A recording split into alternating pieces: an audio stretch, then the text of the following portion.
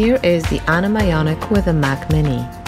There are 4 SSD drives installed as a RAID storage. There are 4 different graphic cards installed. 2 Radeon Vega cards connected to the PCIe Express slots inside the Animaionic, and 2 external Radeon Polaris cards connected to the Thunderbolt ports in the Animaionic. We are using the LuxMark benchmark to test this configuration under heavy load.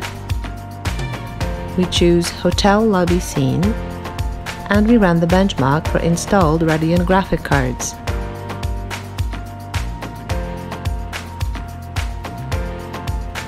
We can see all graphic cards are stressed.